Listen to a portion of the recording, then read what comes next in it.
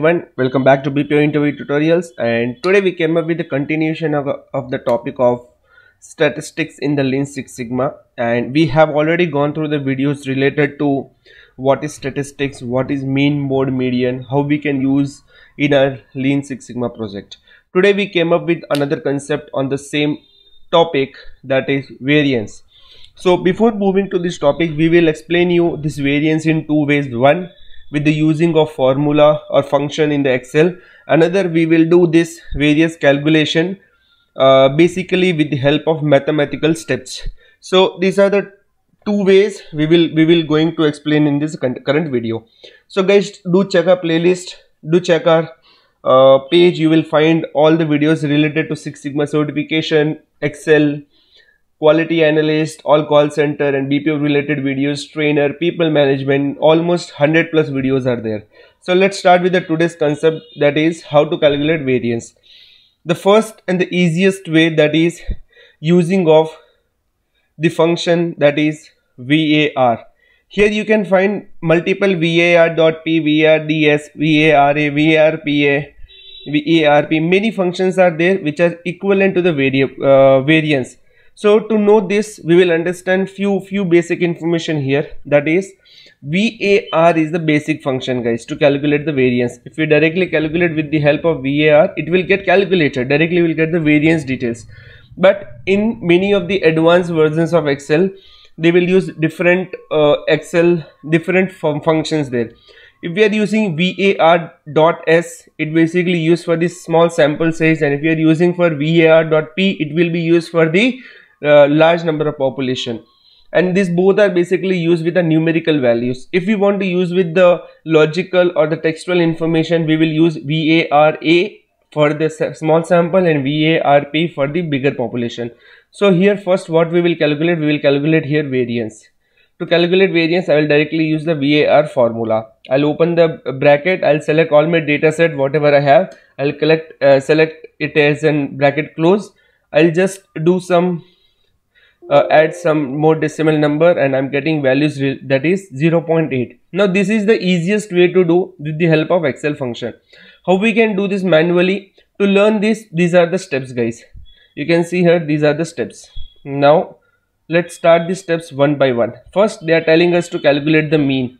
So I'm removing this. Okay, now I'll calculate mean, which means average. If you don't know how to do this, check out our last videos, you'll get to know. So I took the average, I got 90.02 as my number. Now what is the second point? They're telling subtract the mean with all the data set individually. So I'll add one more data here, that is new data set. I'll add here, and what I'll do, I'll just increase the width. Now I'll subtract this with the mean. Done. Now I need to do it for all the values. What I'll do, the subtraction value, which is F16, E16.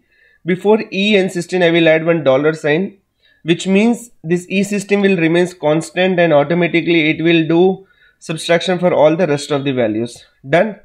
Post doing this, what is the third step? I need to square the new data set.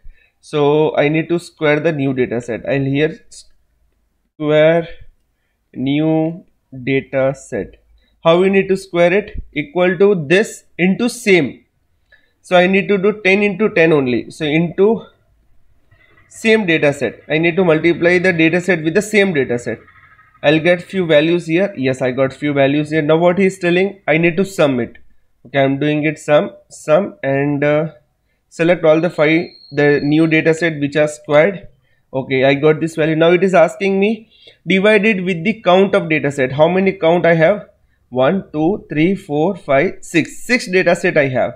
Now I need to do divide with 6. I'll get some value that is equivalent to 0.6. Correct. Now I'll use this function here, basic function, where sample. Okay.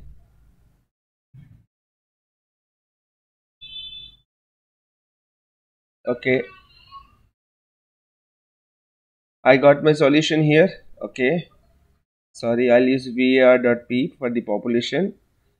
Okay, done. Okay, 0.6 Yes, I got 0.6 here. This is just the average. I need to calculate mean here. VARP for this population.